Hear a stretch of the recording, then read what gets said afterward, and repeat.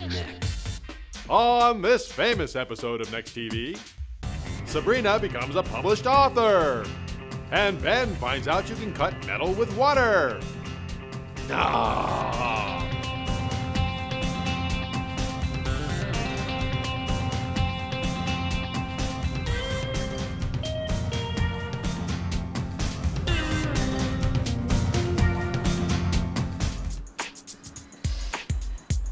Hi there. Just hang on a sec. I'm gonna get some. Okay. Hi. Hi. I see you're enjoying my book. Yeah, sorry. Not at all. So you write all these? I have written all of these and many more. Yeah, Wow. these are just the ones that I have out in softcover right now. That's impressive. Yeah. How do you come up with ideas for stuff like this? Where do ideas come from? They just come out of the ether for me. They come from, you know, I could be having a conversation with someone, or like I said, I could wake up in the middle of the night with a voice in my head. These are actually a number of books that I'm working on right now, and each one is a plot idea for a different story. We can just come up with something, you know, and I'd like to see you write it into maybe a piece of flash fiction. Flash fiction is very short. But it's a great way to practice your writing skills. Is your lead character male or female? Female. Do you want to throw a name out there? Krista. And how old is she? I don't know, 18. Is it science fiction? Is it romance? Is it mystery? You know, that kind of idea. Oh, it has to be romance. Okay, romance. Has to be. This is easy. It's all just coming to... It is. I'm just throwing things out there. Exactly. That's the point. Okay, so this is a romance, which means Krista has a love interest, and is the love interest female or male? So is this a... What should be female? And what's her name? Lucy. Lucy, fabulous. And are they in high school or college or in school? They're in high school. So we have Krista, who's in love with Lucy. Does Lucy know that Krista loves her? No. Okay. Does Lucy know she's gay? No. Okay. The conflict then would be Krista trying to help Lucy come out of the closet. Yes. Now we have to actually flesh out the story. We need a beginning, we need a middle, and we need an ending before you can write anything. They should start having their conflict right away. You only have about 1,000 words to tell flash. Do you want Krista and Lucy to end up together? Or do you want Lucy to reject Krista, or, yeah. I think she should reject her. Does she reject her for a guy? Yes. Okay. So it opens with them leaving the classroom with a handful of paper. And it ends with Lucy rejecting Krista for the guy. Mm-hmm. And the conflict in the middle is Krista trying to convince Lucy that she loves her and to come out. See, pretty easy, right? Yeah. Great, so we have our basic outline. So now what we do is we take cue cards. So what these cards do is they expand on the basic outline. So we have our 3 points. We have our beginning, our middle, and our end, right? Mm-hmm. So this is actually going to create a solid connection between that beginning, middle, and end. Your job now is to actually sit and write this. The first thing I want you to do is actually put in your title and go card by card and just write it down into a paragraph form so that you have the whole thing kind of blocked out for yourself. Now you're going to actually take that and you're going to flesh it out with dialogue, and you're actually going to write the thing. Mm-hmm. Okay?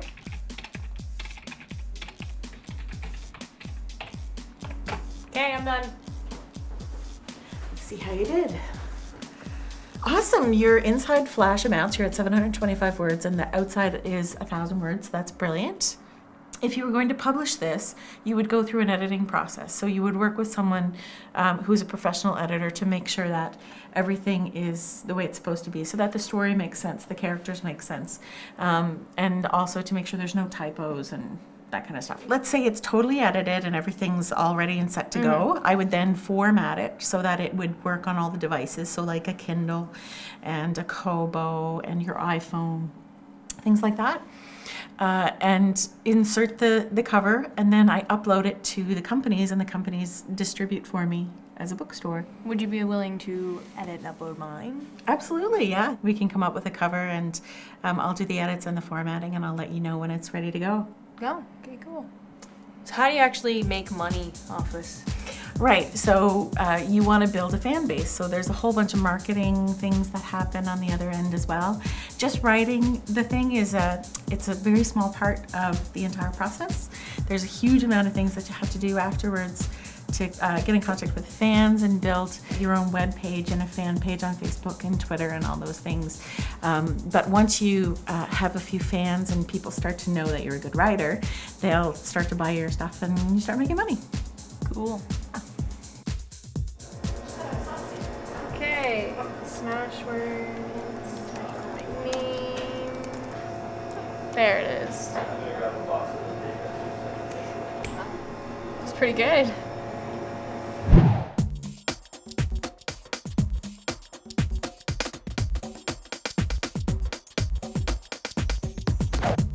Chances are you're slumming at a fast food restaurant for the summer to earn some money. You say things like, I can pay for school, I can even buy my own textbooks, or I can buy my own computer for classes. But what you're really doing is buying new clothes, overpriced food, and electronics that you don't even need. Guys, it's important to devise yourself a plan. Cute clothes won't stick with you until you're 45. Thousands of dollars in debt can last a lifetime. You should understand how much you'll be making for the summer and how much of that you can be putting towards your tuition. Try to pay for your own education as much as you can now.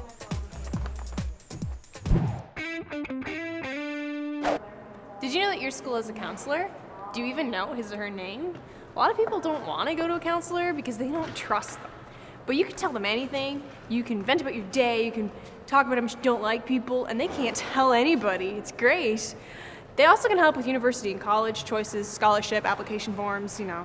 They also sometimes can help you make and even drive you to some doctor's appointments, which is fantastic.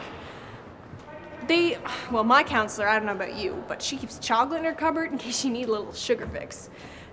Counselors are almost like a personal assistant, and they can't tell anybody. Like, it's fantastic.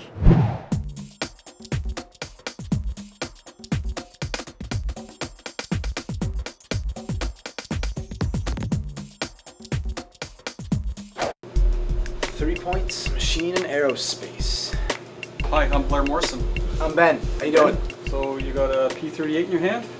Yeah, it's pretty cool. What is this? That's a model of a P-38 aircraft. Okay. We actually made that in one of our milling machines. Did you want to see what it was made on? Sure. Show me around. We have a gooseneck assembly here. It's a mechanical part that's used on the Dash 8 aircraft. So our intent here is to bring in this one here, and we're going to use it for reverse engineering. And we'll walk through the process of how we take this part and build it up to get a production model ready to deliver to a customer. Okay, yeah, show me how to do it. We know that this is a primer of some type, but we want to know what kind of metal is under here. It could be aluminum, could be steel, it could be titanium. We have a pretty good... get rid of all this primer then to figure that out. Yes, we do. Okay, and you're trying to get to the raw metal. Raw metal. So that you can figure out what kind of metal it is so that you can make replicas of it. Exactly. Okay. So we have the raw assembly here. Yeah, just set her down. And here we have an XRF analyzer, okay? Handheld device. And as I had said, it shoots X-rays. You can see it's activated there now because the lights are flashing. That's letting you know that it's shooting X-rays, okay? And then you can actually shoot it, and you can see that it's made of 70-75 aluminum. And now we're going to go and develop a 3D model of this piece part. So how does this work, Jed? What we're going to do is we're going to put it on the table here. And the camera will capture reference points, and it will basically capture all the 3D images. So it's going to put it in, a 3D image on the computer. So let's take one down a little farther down. Basically, it's just taking numerous pictures. From different angles and whatnot. Different angles. There you go. Okay. That's the stuff you just took right there. See how it shows the red? Huge red chunk, eh? The new shot, yep. And that's all you do. You just keep leapfrogging all around until you fill it all in. What's next? Next is engineering. We use very high-end software to develop tool paths that you're seeing here in the yellow. These are the paths that the tool will actually follow in order to cut the material off of the original stock. Okay. And once we develop our manufacturing process, we can bring it into a verification software, and we can actually simulate what the cutting looks like. What you see here is a simulation of the tool running around the part removing the material. So this way I know really cool looking. when I send this out to the machine, I feel comfortable knowing that it's going to cut this exact shape, and then the operator also feels comfortable with it too. The part initially starts as a 4x8 sheet of aluminum, and what we do with this is we put it on the water jet and we cut out the original stock shape, which is what you see right here. So this is what the sheet was, the shape we cut out, and this is the result. It's just amazing how the water jet can cut through that much aluminum. Yep. So this here is the water jet.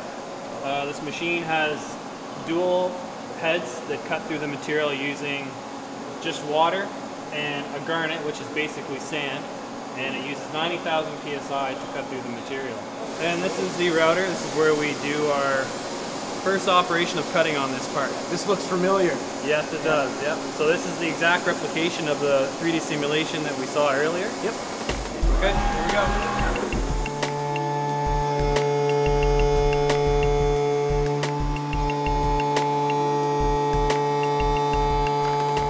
So, this is what we started with. And then after the machining operation, we end up with this. So we have our finished features and our first finish operation. Now, this part will now go to another machine for another operation on the second side. The part will then go into a measurement lab, and then that's where Blair should be waiting for you to have a look at that machine. What we have done is we've made one. Production run could be 50, 100. So we're going to do a test on our first off. We call it a first off unit. Okay. We're not going to make 100 of them if we find the first one is faulty. Exactly. Number 7 there is red. Yep. So it didn't pass. Failed. It didn't pass. Yep. The code is not perfect right out of the gate, you know, so we'll have to refine it as we go along. So we've got the piece. It's all done. It's ready to go. Actually, we have to prime it. Okay, right on. Parts on the table. And now we have a part that's ready to be sold to a customer. Fantastic. Okay, right on. Yeah, thanks for showing me around. No problem. Really appreciate it. My name's Ben. You're watching N3XT TV. Have a great day.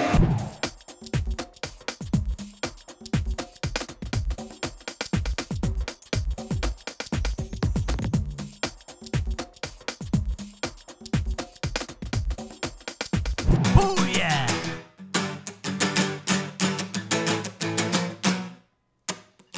Even if you like water fights, I bet you'd regret fights with engineers and their water jets. 'Cause even a half-speed water jet cutter can cut steel in half like half-warmed butter. Cool your jets, non-engineering wannabes. Put down your super soakers, 'cause it's hasta la aqua. Babies, babies, yeah, yeah, yeah. Oh, baby, woo, yeah. Wow, water really is sharp.